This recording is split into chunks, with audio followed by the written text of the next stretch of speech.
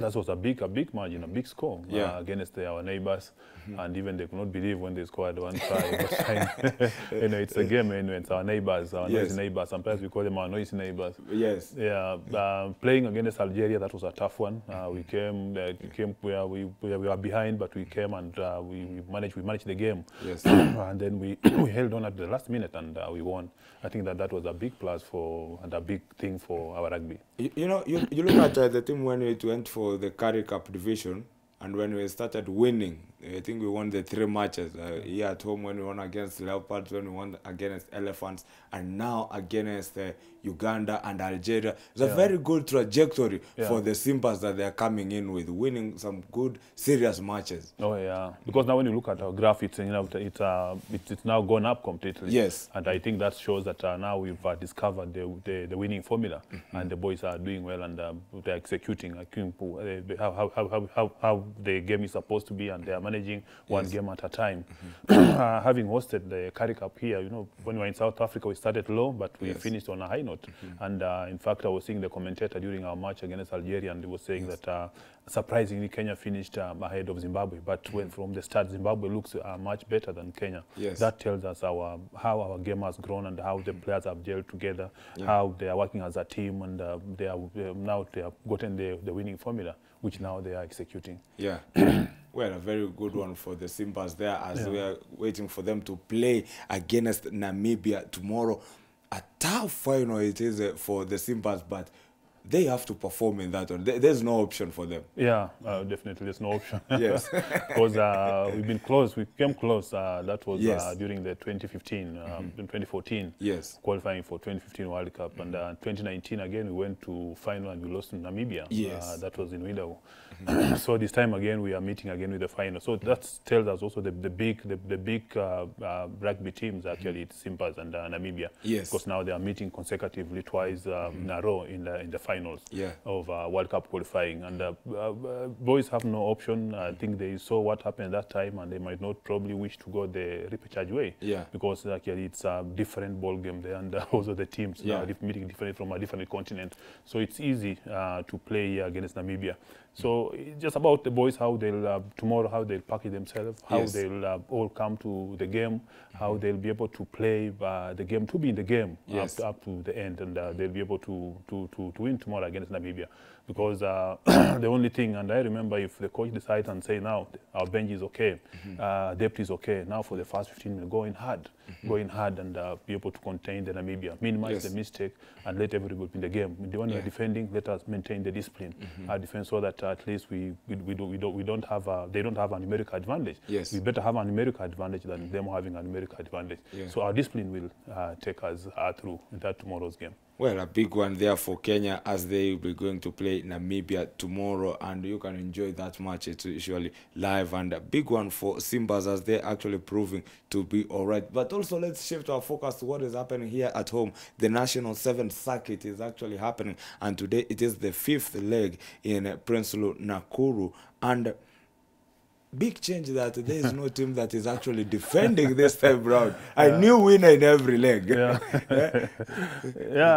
think that also tells us how competitive our 7th rugby is, and the tenacity the teams have been having missed in the last 2 years because of the COVID, and coming back strongly. And that's why every circuit has got a new winner, and that tells us how the competitive the circuit is, which is good. And in Osindal, and I saw KOMBO is coming up strongly. Although they have the history of winning Dala sevens, but they came out and having the young guys also playing like Amon Mamalwa, being one of the guys who took us the World Cup. You remember in Kampala, and he was in that particular game, and he was able to display the game, open up the game, the likes of Nyakundi. Oilers also gave them a good spirit for the game, and we have very good players who played in the finals. And actually, when you looked at the dream team of Dala, and I saw actually Nakuru having around 5, Oilers having around 5, sorry, and then having around 4 players. I think that tells us how competitive and how close it was in Dala. Well, some of the games that you are expecting to see there in Pool A, we have got Homeboys, Catholic Monks, Cabras, and Western Bulls. Then Pool B has got Menengai Oilers, Masinde Mulero, Nakuru RFC, and Kisumu And then Pool C has got KCB, Nondescripts, Impala, Kenya Harlequin, and then Pool D, Mwamba, Strathmore Leos, Black Blood, and then Vihiga Granites. A very tough one. And another new champion that we can expect from Prince Lou. Well, they have seen the first results trickling in. Yes. Yeah, that tells us how it's going. But until we wait until tomorrow now when we have the last, the one who will go to the main cup, the top 4, or even the 8, the top 8, the problem there now will be able now to see the projection on how we'll be able to, how the team have gone out to train for this particular week and have trained for the Priscilla. Yes. Probably might have a new winner, as you say. Well, a big shift for it, because now it is shifted to the other side of the world, to the western part. We had Dallas Sevens, Prince Lou, and then now we'll be going to head into Kakamega for the final leg. How has it been so far from the assessment? So far, so good, because we have these players who've been not gotten probably a chance to be called for the national team. And actually now the coach, I saw the national team coach was there, McGregor was there, and the TM, Ongweno, and the assistant, Kevin Wambua. They were in Dala. And they have been around, they have been watching how the boys have been playing. And when you also see the selectors and the dream team coming up, you could actually see the new names that you've never expected actually to feature among, to be among the contenders for the Kenyan jersey. They are coming up, and that tells us that how competitive it is. And also we have new talents that have not been identified, and now it's the 7th circuit has opened up our eyes actually that we do have good players who can be able to get used for the national team and will be able to bring us glory. So these are the guys now coach will look and be able to nurture them and give them in the right structure, give them the right structure for the game. And Kenya will be again at the top of the map. Yeah, because I also saw him in Kisumu for the Dallas Sevens there, and he was looking for some of those players. And a player like Amon Wamala was a big revelation in Uganda. No one saw him coming out, but he was one of the best players in that tournament. Yeah, and just a young guy who was playing for Chipu, and now he's now grown. And that's good structure, because he comes from the age grade structure, the under 14, under 15. Then now goes to the national team and 20. Now having to the senior team now. I think that's a pathway, a good pathway for the players, and that's now tells us these are the structure that we support, and that's why we are working so hard with the development structure that's in Kenya both for the girls and the boys, so that we nurture and coaches identify the skillful players. We put them in at one training. Then we put them in the camp again. Then we release them. Then we go and monitor them again. Then so they join the pathway. And how is the development structure, how is it put in place? How do you implement it? Well, we do have, the Kenya Rugby Union have got the structure for development, and they do have what we call the development officers, the RDOs. These are the regionals, they are across the country. So what's them, they normally identify the talents and they nurture those talents. Now they support now the national team coaches. Whenever an assignment is there, they are being called now, bring those skillful players, the outstanding players, they give them in the camp, then the lead coaches now. They take them to represent the country. But we keep on monitoring and maintaining looking at their profiles. So that's how our structure works. But also KRU supports the T&E for the training of coaches, training of the referees, so that also they assist them across the country. So that's our program. But majorly, well, we might not be having enough fund for running our programs, but we do have some funds that trickle in by World Rugby, which might not be enough, but it keeps us going and maintaining our structures. Well, it's a tough one there, because I saw some of the games that were coming out of the regional development RDOs was Maasai Sevens that actually happened. We also had Embu Sevens, where these players can also come and showcase some of those talents. But it's a big one. I'm looking at the results that are actually coming in from Nakuru, and I'll give you just round 1 results that have actually come in. And Kabras Sugar managing to win 19-10 against the Catholic Monks. A big win for Homeboys, 24-0 against the Western Bulls. And then Nakuru winning 20-12 against the Masinde Mulero. And then in Nondis, a draw with Impala 12-12. KCB, a big win for them, 24-14 to Kenya Harlequins. Strathmore Leos narrowly defeating Black Blood 12-10, and then Mwamba winning against the Vihiga Granites 26-7. So it's a big one for them there. Hopefully, KOMBO is a big win for them. Looks they have started on a high note, but we'll be seeing how they'll be finished. From these results, you can never tell who the winner might be. Yeah, because yeah, but when you see in those two wins from the teams in our pool, that is they have 1 foot already in the quarterfinals. Yes. Yeah. So if they win the next match, and I think they'll be in now. Well, yeah, it's a tough one there. We're waiting to see how it goes, and we'll likely to see some of the changes that will be happening. Just remember that it is the touchline here on Y254. I'm Robert Osoro. At Mirumbi Osoro is where you can find me on Twitter, and I'm joined by Mwalimu Kikechi KOMBO, who is actually the Director of Youth and Innovation at the Kenya Rugby Union. And we are talking matters rugby because it's a weekend of rugby, and also we've got the test matches that are happening from last week to this week. France winning 2015 against Japan, and then for the very first time history-making, Ireland defeating the All Blacks. They are 23-12. We did not expect that one. Yeah, I think I think it's unbelievable that New Zealand have lost, but I think that tells us how next year's World Cup is going to be, because very now competitive. It's going to be competitive. Yes. And teams are preparing for the onslaught when it comes to next year. Yes. So winning, Ireland winning it's big for the Irish rugby. Yes. And they have worked for many years down the line. They have played so many test matches in New Zealand, but they have never come that close. And today they were able to make it. And you know, now I've seen guys saying that Scott, the coach of New Zealand, this is a guy who has never won even the Super Rugby, and the first coach now to lose to Ireland in New Zealand. Yeah, so I think the next test match for him to explain that. Yeah, yeah.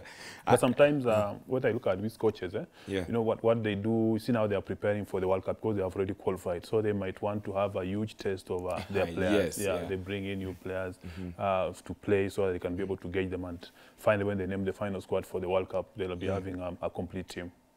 Well, it's a big one that is happening actually, because currently we've got Australia also playing against England, and England are leading by 19 points to 0 against Australia. A try coming there by B.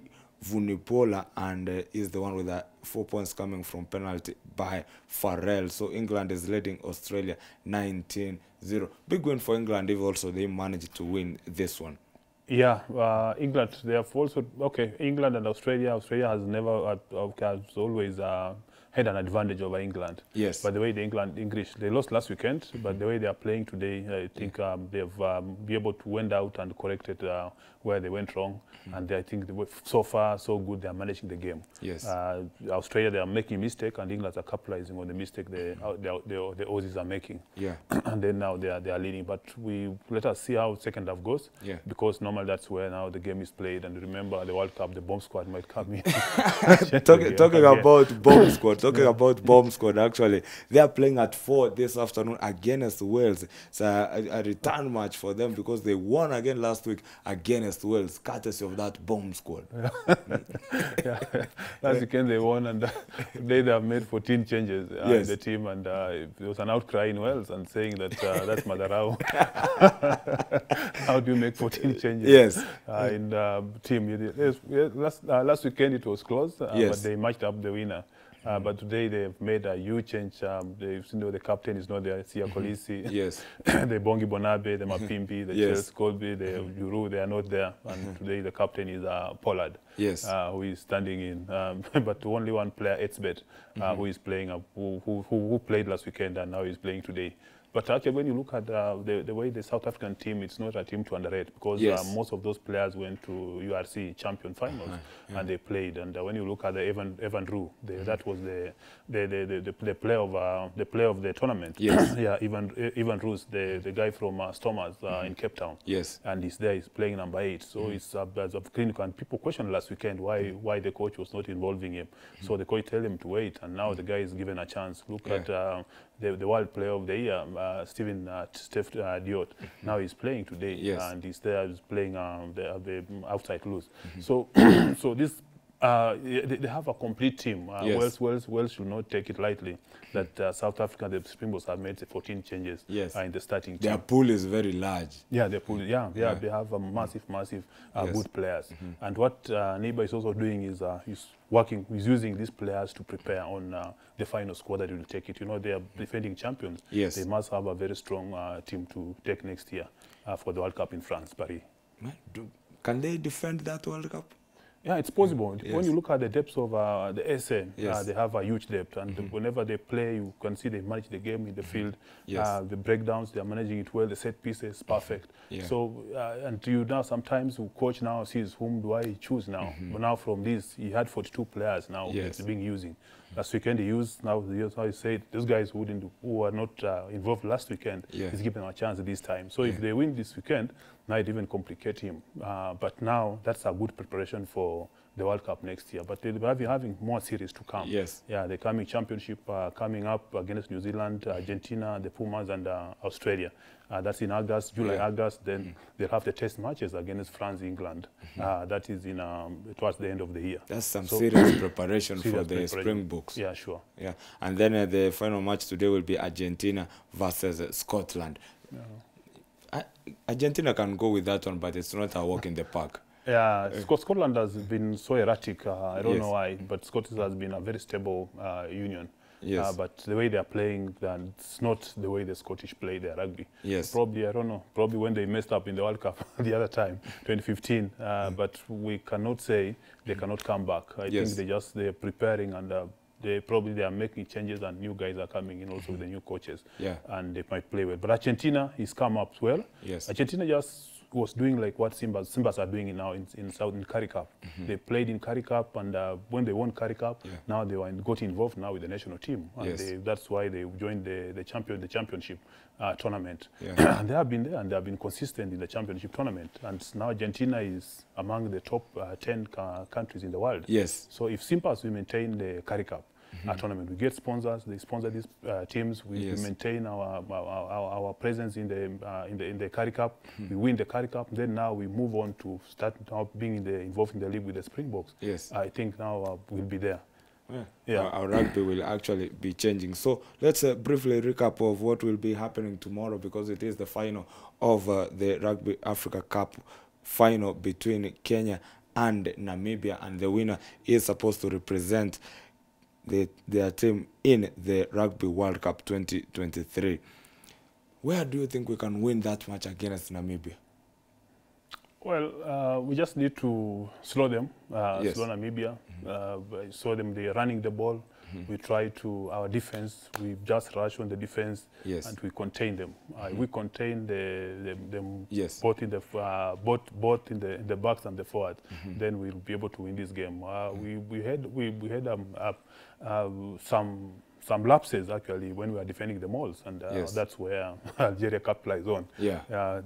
Unfit, but you see now the mauls were keeping them in the game, and that's where we were not able to actually stable. We were not a bit stable in the mauls. So I think if the coach can be able to stabilize in the mauls, especially on the defense of the mauls, and we play so much on their quarters, we'll be able to win. Also on the lineouts, just discipline, try to minimize so that we don't give them opportunity to play the maul, the lineouts and the mauls.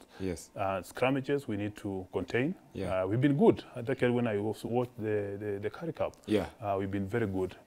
Sometimes issues come up. Probably you cannot be stable, but I know when they go up, and probably when they're going to the game, they said we are perfect in the line out, we are perfect in the maul, we are perfect in the scrammages. But now when during the game, they saw there's a problem. But they have gone out to correct those mistakes. So if they come up, the coach has corrected the mistake, I know Simbas will take this one. Well, it's a big one there for Simbas tomorrow. What time will be the game? In the evening, probably I'll check for you the time before we go at the end of the program. Yeah, because the Algerian one was actually at night, but the Ugandan was actually at 4.